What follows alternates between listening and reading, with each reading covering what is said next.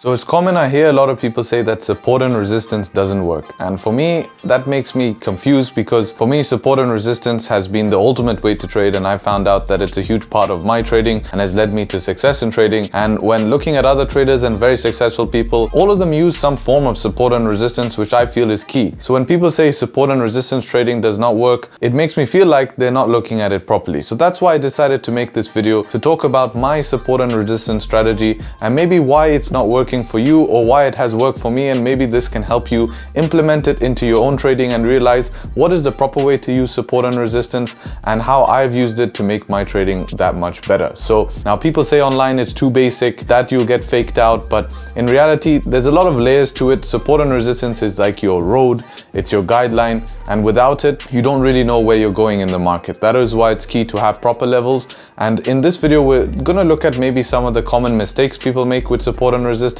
how to avoid them, to make sure that you have super accurate levels on your chart and make sure that you can catch the moves between them, because that's the goal. Now, if we take any market, whether it be stocks, Forex, crypto, charts will have candles, some form of structure, and some form of support and resistance. No matter where you draw a line on the chart, you will find that price has reacted on it somewhere in the past. And that is why it's obviously going to be relevant to know where price is reacting off things, so we can use that information when we actually trade. So that is exactly what I'm going to discuss. Hopefully this video can be useful and you enjoy it. So with that being said, let's get straight into the video.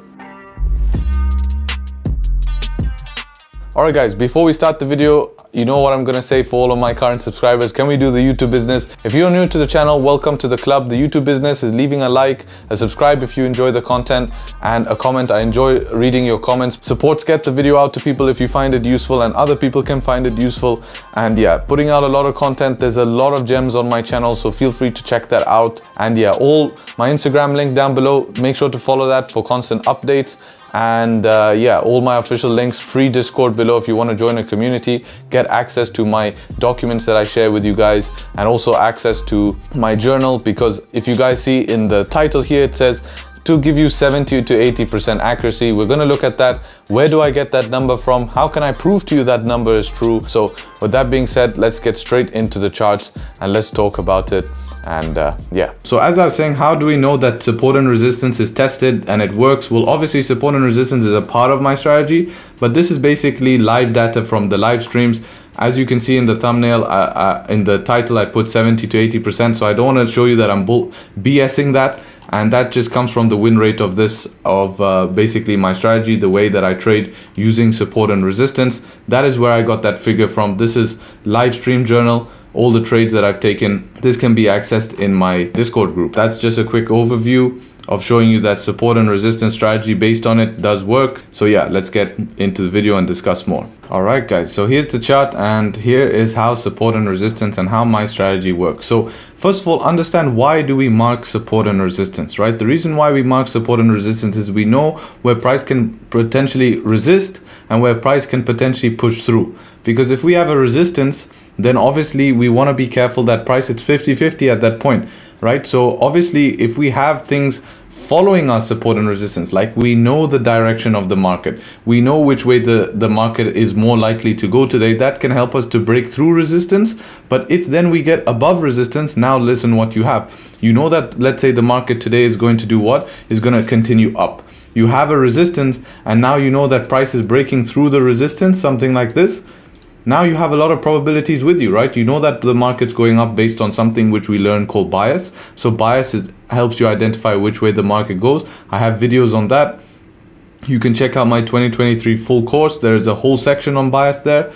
Then once we know that we have bias, then we know that we have a resistance here. Now if we cross that resistance and we know we have a clean trading zone, so e.g. example, there's no resistances here or there's no resistances till here, then we know that, hey, most likely price is going to continue to there and price is going to go up. And that's how we can use support and resistance. So if you think about support and resistance like that, it obviously makes it a lot different. So that's how you should view it, not as a breakout zone, not as zones that you want to trade right at. And many people, the biggest mistake they make at support and resistance is they treat a resistance as an area they should sell from and a support an area they should buy from. And this is mistake number one. I told you I was going to tell you the 3 mistakes, and mistake number 1 is treating a resistance as an area to sell from and a support as an area like this to buy from.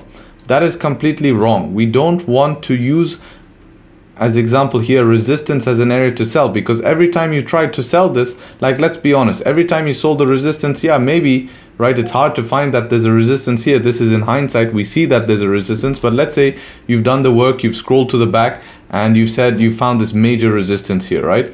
So every time price went to this resistance, it rejected, and then this time, you know, it rejected here, and then when it came back up here, like, let's say this is the 2 resistances you found, and now you said you have a resistance zone, right? So you said this is my resistance zone, and this is, oh sorry, this is how I see a lot of people do support and resistance trading. It's like, that's my resistance zone. When we come here, I'm gonna press sell.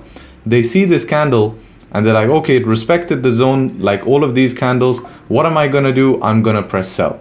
Boom, stopped out. Support and resistance doesn't work. Yeah, because that's not how you're supposed to use support and resistance. If price is bullish, if I know price is more likely to continue up here and we're at the resistance, I know that if price can get above this, that's going to be great for my opportunity to take buys, because this candle is going to be doing what all of these candles could not do, which is get above. And that's how I'm going to use resistance. I'm going to use the break of resistance. Or if I have a bullish bias from down here, I'm going to buy to this resistance, and I know at this resistance I need to wait to see if we get above or we get below. If we stay below, I need to wait patiently until it's time to sell, and it's not time to sell till we see what candle closures. So the number 1 thing, and the second biggest mistake people are going to make, is that they're not going to wait for candle closures in and around support and resistance. People just take it breaking through, people take it bouncing off, and this is where you go wrong, because support and resistance is not meant to be used as a definite, okay, if we break through, we're going through, if we break below, we're going through. No, it's meant to be used as a zone to target, as a zone to get above or get below. And how do we confirm if we're getting above or below? By time frame closures, right? So 15-minute is the lowest I use as a confirmation above a support and resistance, and then obviously the higher time frame, the more confirmation, the higher time frame closures, because you will find support and resistance on the 4-hour time frame like this. And we know if we have a 4-hour candle doing this, closing above this resistance, where's our next resistance? All the way up here, right? That's where our next resistance is. Guess what price did? Price moved clean because there was no resistance. But if you kept trying to buy this, buy this, buy this, buy this, it wouldn't be ready until we got the close. So wait for candle closures, right? That's the second biggest mistake I see. Now, obviously, the biggest mistake and the easiest one is going to be people are just confused how to use support and resistance. Now, as I said, I'm going to link that video in the description. My 2024 full course explains how to do the markup from top down. And that's the thing. People seem to only mark support and resistance everywhere, loosely, whatever resistance. They look back like all the way here, like, oh, okay, yeah, this resistance was here. No, focus on what the most recent support and resistance, where price is reacting off currently, and use that to your advantage and do a top-down analysis. So what is a top-down analysis? This means starting from the daily time frame, right? Weekly time frame. So even the monthly you want to sometimes mark. So start from your monthly time frame. Go mark your support, mark your resistance, use the most recent levels, go down to the daily time frame, mark your support, mark your resistance. Next, go to the 4-hour, 1 hour, and etc. And that's how you're going to use it. So this is a huge mistake I see, right? Is that people don't do that top-down analysis. And once you do a top-down analysis, you will get your levels, right? So here's a messy example. I haven't cleaned it up, but look, this is my levels. These are all my levels. And let's say you were taking a buy. Well, guess what? I have a level right here and price respected it. How did it respect it? Because I was able to mark it, right? Now, I obviously haven't cleaned up these levels. This is just, but I just flicked to this chart here just to quickly show you all of my levels. But these are all ready for my next potential opportunities, right? These are all ready. All these levels are marked and ready here to see what could potentially happen or not happen. So if we go and see, let's say, a cleaner chart here, and we look at price currently, this is also another massive problem that I see, and I want you guys to take note of this. Do not be buying and selling in the same zone. Stick to one bias. That's where people go wrong with support and resistance. And what changed it for me when I was using support and resistance is, these are the 2 things, right? Number 1 is going to be, right, this is the number one is going to be use support and resistance as zones, right? Support and number one, S and let's do and, right, R, right, S and R equals zones. So look at the market as zones. Don't look at it as trend. Don't look at it higher structure, higher lows, higher highs. No matter what time frame, you'll see something different. 5 minute, you see a downtrend. 15 minute, you see an uptrend. So use bias, right, which is something that I told you I have in the 2024 course. Use bias, understand what direction makes sense, and then treat market as what ranges. And every single range is where you're looking. So if you're looking for buys, you're looking to capitalize between the ranges or from the range to the next range. And these in between zones are all your support and resistances blocking you. Same way on the way down, we have ranges to go down, right? View the market in ranges. That's very, very important. Now, obviously, this is what I mean. It has layers, right? Trading has layers. We have layers to be able to find what ranges are able to trade, what zones can you trade, what candle closures make sense, what setups, and this is all having a trading plan. So support and resistance itself is the main base. It's like the fundamental. That's why I spend so much time discussing it, is because without that you don't have a base. Then you start layering on top. Okay, now I know where my lines are. Where can I trade? Okay, how can I enter the trade? Okay, when do I exit the trade? And when it comes to exiting the trade or when entering the trade, another common mistake I see, which people repeat again and again, and you guys are going to be surprised at this, and this is such a simple thing, but many people seem to do it, is let's say we had a support down here, okay? Let's say we were at the support. People would say, if we go below the support, I'm going to sell, but if we don't get below, I will also buy. Buying and selling in the same place is really bad, because let's say it's the equivalent of that example we looked back here when, let's say, this candle broke out here. When this candle closed above here, let's say this candle didn't close above. Let's say I moved this something. Let's say this resistance was here. So before this candle, when we were here, you said if this candle closes above, I'll be looking for buys. Let's say it didn't close above. All of a sudden now you're looking for sells. That doesn't make sense. You can't switch your mind just because one candle did something. You shouldn't be looking for buys and sells in the same place. Just because it didn't close above doesn't mean it's now a sell. Right? That's my point that I said in the beginning of the video. Do not try sell at resistance and buy at support. If this is a candle that did not close above, it still means that buys can play out. You probably just have to wait till the next candle. And guess what the next candle did? Oh, the next candle did close above. And now you get what? Respect the support. What a surprise. The support became, the resistance came support now, retested. And the whole time you were looking for sells, and you missed out on the easy buy opportunities.